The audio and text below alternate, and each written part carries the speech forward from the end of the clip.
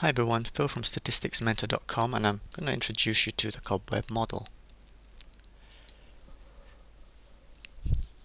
Recall that the market equilibrium, supply has to equal to demand, and the solution of that, if we've got here the supply set and the demand set, is where the two lines cross. So here is the equilibrium. Okay, so we can have a coordinate there, equilibrium, say Q star is the equilibrium quantity, and P star. But how do we reach that equilibrium? Can we just assume that the markets just hit equilibrium straight away? That's not so realistic. And so the cobweb model is a model that explains how we reach this equilibrium point when we are starting off equilibrium. In other words, when we are not at the equilibrium price and quantity. How do we reach this equilibrium point when we are somewhere off the equilibrium, and can we reach it? In other words, a cobweb model is a dynamic model of equilibrium. Dynamic meaning that it involves time. The prices and quantities will adjust over time in such a way that eventually it reaches the equilibrium point, if this can happen. This is in contrast to our when we first met the supply and demand curves, where we look at the static problem. So we simply want to find where they cross. Static, not involving time. We're just interested in is the equilibrium and where is it.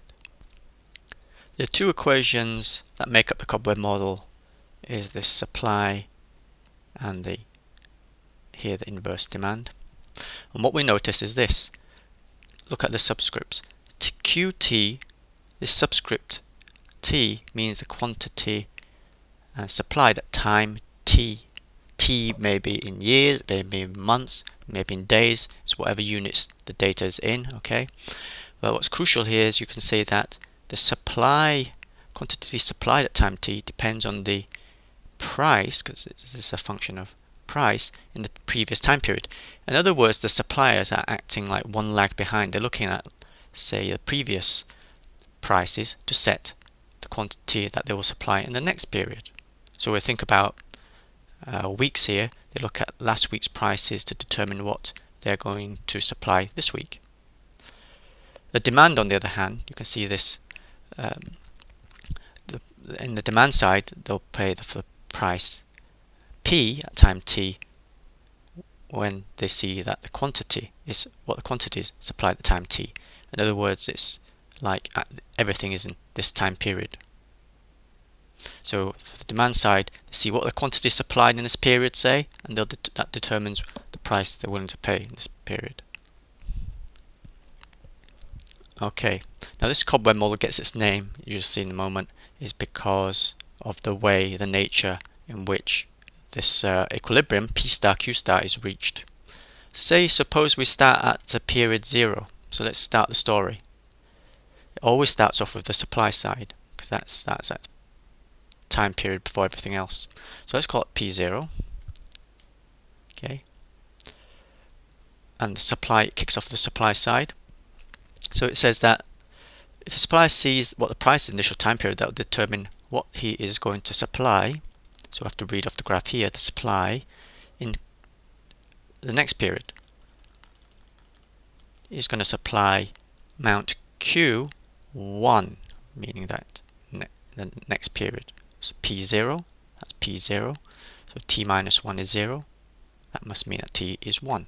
So Q is 1.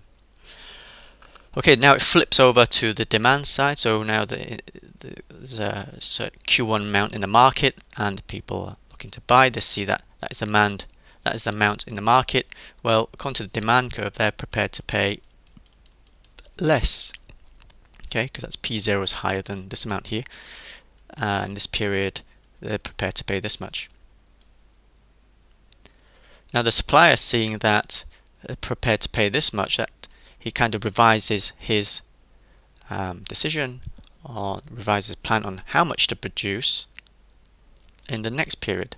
according to this, if he sees the price in time 1 at this level, the supply curve determines what amount he's going to produce, what it's going to supply, sorry, in the next period. It's going to supply this much.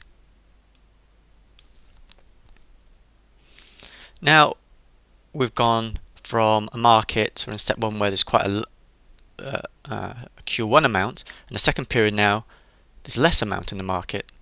So people seeing that there's less amount in the market, obviously they're going to be prepared to pay more. How much more? This much more. So now they're going to pay P2. So the story flips back and forth between supply and demand. And if we connect the lines, you can see the idea that eventually, I'm going to reach the equilibrium. There, that is Q star, say P star, and that's where you get the name cobweb from, because it looks like cobweb. So intuitively, well, let's put it another way. Let's try to put this another way without graphs. So there's a certain amount on the market. The more there is on the market, the less I'm going to be paid. But if the less I'm going to be paid, the supplier is going to produce less. And then if I see that there's less in the market, I'll suddenly be prepared to pay more. And then when the supplier sees that suddenly I'm prepared to pay more, he's going to supply more. See? So that's like how it works. You can see then what is happening to the prices. Let's go another step. The prices start off high level, then it goes to a low level, then it goes to a high level, then it goes to a low level. So it's fluctuating, isn't it? It's fluctuating, and so is quantity. High, low, that'll be high, low, high, low, high, low. In other words, you can think about a time graph involving time here, because since this is a dynamic model of equilibrium, it must be quite useful to look at a time plot. So scale on time, let's look at the price, and this graph here corresponds to this. So first of all, I start off at time 0 at this level. This is P0. Okay. Eventually, at some point, I'm going to reach P star. Let's say first of all, just my let's get a nicer graph than this. I'm trying to show things, make them nice and large. Is that large enough? Okay, let's say that this is, no, that's not nice enough. Okay, I'm back again. Let's say here now. Let's say this is P star.